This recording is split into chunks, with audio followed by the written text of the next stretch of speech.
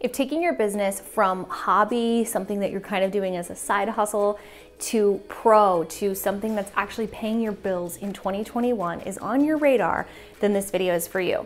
I'm gonna talk about 4 things every photographer needs to go from hobby to pro to set yourself up for success. So running a smarter business, making sure that you have the systems and the softwares in place so that you can have and reach the success that you want this year in your photography business. So one super common pushback I often hear from photographers is, do I really need to build this system or have this software or put these things in place in my business? And I want to share with you my philosophy around this. And you know, to answer your question, has somebody done it and been successful without these things? Yes, but they're probably the exception to the rule.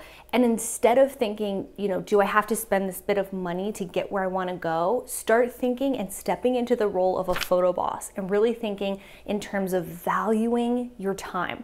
Your time and my time are our most precious resources. We cannot renew them. There is a set amount, that's it. We can't buy more time, we can't borrow more time. It just is, right? Whereas my money is a renewable resource. I can make more money, and there's no amount of money that I cap at. There's no one that says, oh, you've made $5,000 this month, you can't have any more.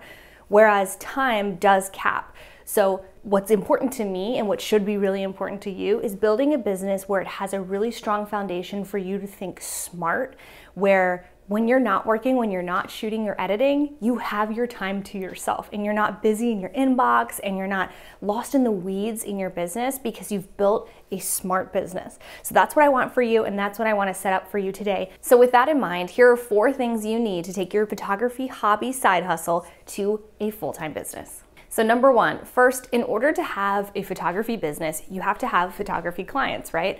Which means that they're signing contracts and paying your retainers, you're emailing them back and forth, scheduling times on your calendar, so on and so forth. And I think the best thing that you can do for yourself to set yourself up now for success is to have what's called a CRM. And this is a client relationship management tool.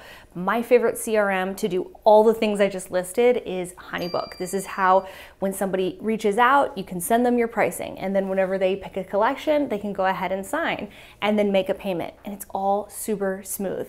So instead of you emailing a PDF and asking them to sign it or asking them to Venmo you or something like that, it just puts everything together in one really clear container. And the other reason why I like it is you can, as the business owner, at a glance, look at the dashboard inside of HoneyBook and see exactly where each and every one of your clients are at in the process of working with you. And this is going to be so amazing for you when you're busy, when you're bombarded with events and clients and shoots and edits. And sometimes it can be a bit overwhelming to try to keep all of that in our heads. And we really shouldn't be doing that as business owners. So the best way I've found is to consolidate all of this into a CRM tool like HoneyBook. I've made a fair bit of videos about HoneyBook here on my channel, so I will link a couple up here and down below. But if you want to give it a try and get 50% off your first year, I do have an affiliate link down below. And that brings us to your next tool. So second tool is that you need a project management tool. And what's funny is, before really diving into this and building out a business of my own, I didn't really see the difference between a project management and a client management. So HoneyBook is dealing with all the stuff with your clients, your contracts, your invoices, your emails, getting all your templates in order so that you save so much time. Whereas a project management tool like, let's say, Notion, which is my favorite, and I've made a video about Notion before, that is going to hold all of the other projects you have going in your business. Maybe you are planning a styled shoot. Maybe you want to get published or featured, or you have blog post content that you need to keep somewhere and not in your brain, right? And I keep mentioning this because it's important, getting everything outside of our brains so that they can live somewhere in an app or in a cloud or even on paper, if that's where you want to go, makes so much more sense and is actually going to free up your mind to be more creative and more organized. So having a project management tool is huge. Definitely check out the video where I talk about Notion. It's incredible.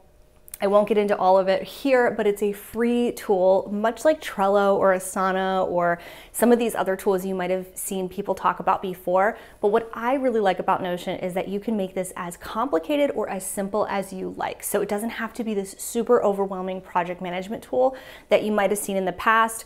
Others use, and it might have been really overwhelming for you. So check it out, try it out, and see what you think of it and let me know. Next up, the next pillar is your editing and image delivery system. Now, your editing and your image delivery are going to be something that work in tandem for you to be able to work efficiently and create consistent work, right? So editing is something that many photographers complain is taking up the most and the majority of their time, especially when they're not shooting.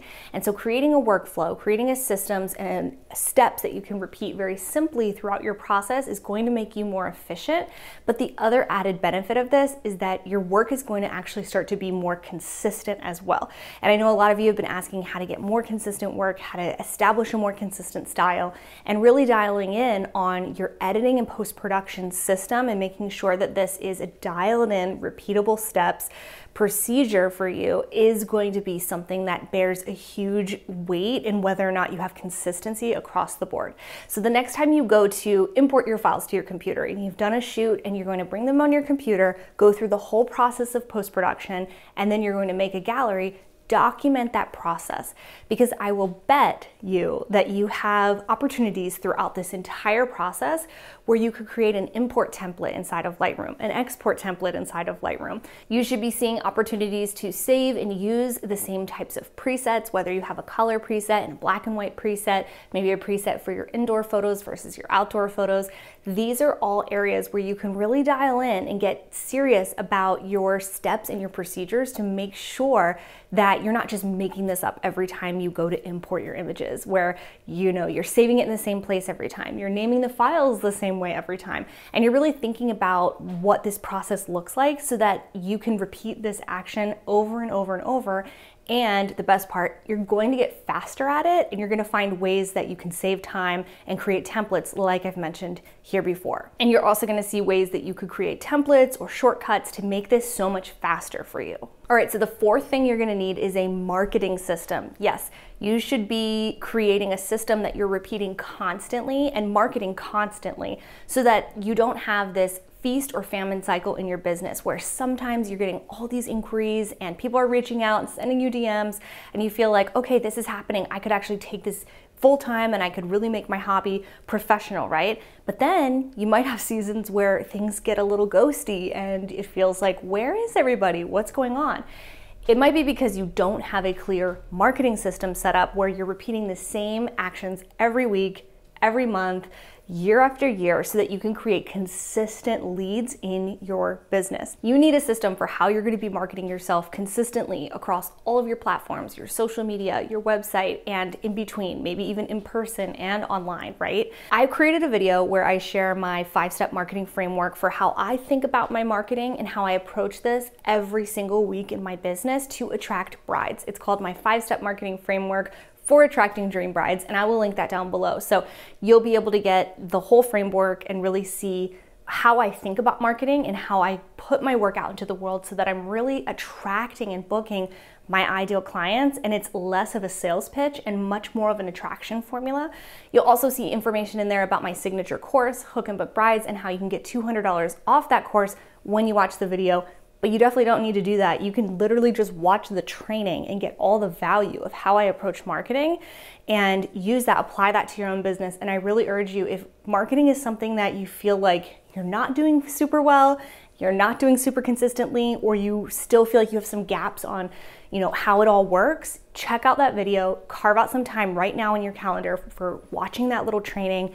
I know it's gonna be super valuable for you. So these have been the 4 building blocks of things that I think you need if you're transitioning your business from a hobby part-time thing into a professional career. You need your client management software, your project management software, your editing and post-production workflow to be dialed in, and a specific marketing plan. You guys know I love marketing. I could talk about this all day long, and I actually have talked about this extensively here on my YouTube channel. So I'm gonna go ahead and link a couple of really valuable marketing videos that are gonna talk about free or low-cost ways to market your photography, how to think about your marketing, how your marketing needs to work together with your branding, and so on and so forth. So if you're ready to dive deeper into the topic of marketing and really take your business to the next level this year, definitely check out those links. They're gonna be in the description section. I make videos just like this one every single week to help you transition into the role of photo boss and build a business that actually pays you. Thank you so much for watching today's video. I hope you liked it. If you did, hit the thumbs up button. Consider sharing it with somebody who you think would also get some great value out of this. And as usual, I will see you next week. Bye guys.